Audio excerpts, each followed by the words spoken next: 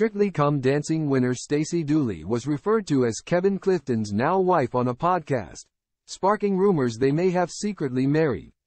Earlier this year, they welcomed their first child together, a daughter named Minnie. The documentary maker recently spilled that she had no intention of marrying Kevin, 41, as she poked fun at his previous marriages. In an episode of Stacey Dooley Sleeps Over, the 36-year-old shared, "Marriage has just never been massively important to me. And obviously, it's very well documented Kev's done it a couple of times before, so you do have to bear that in mind."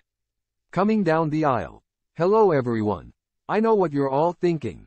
Stacey Dooley, 36, has been referred to as Kevin Clifton's now wife on a podcast, sparking rumors the pair may have married in secret. The Strictly Come Dancing winner recently said marriage wasn't important to her as she joked about Kevin's past weddings, but has she had a change of heart?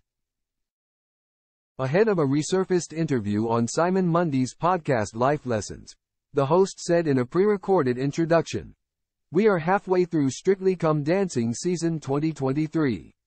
So what better time to revisit my conversation with ex-Glitterball champ and Strictly favorite Kevin Clifton. Kev is a lovely bloke and I have 2 clips from our chat here. The second is about his experience on Strictly, finishing second on numerous occasions before winning with his now wife Stacey Dooley." The phrase was also mentioned in a description of the show on the podcast's website.